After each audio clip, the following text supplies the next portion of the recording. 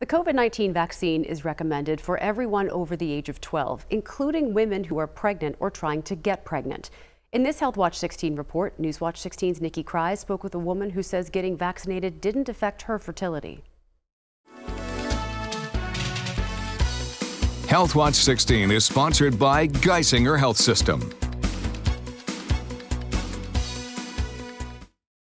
Samantha Deibler and her husband welcomed their daughter Amelia in 2013.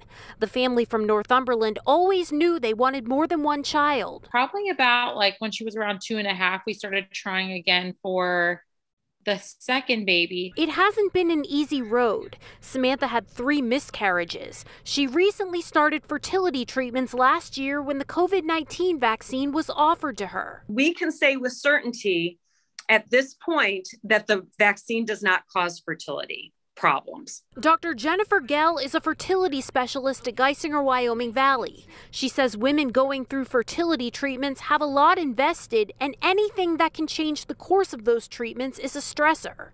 Dr. Gill says the COVID-19 vaccine is recommended for everyone over the age of 12, including pregnant women or women trying to become pregnant. The risk of COVID and potential bad outcomes with COVID is to the ceiling.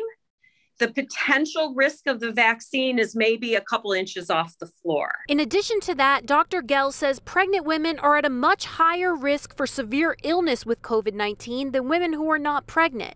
Samantha Deibler was vaccinated for COVID-19 last December and says the vaccine did not affect her fertility. I'll be 17 weeks pregnant this Friday. I think a lot of people are so hung up on the scariness of it because they've never had something kind of a looming fear that something could happen. Dr. Gell says getting the COVID-19 vaccine is not only important for expectant mothers, it is also important for the unborn babies.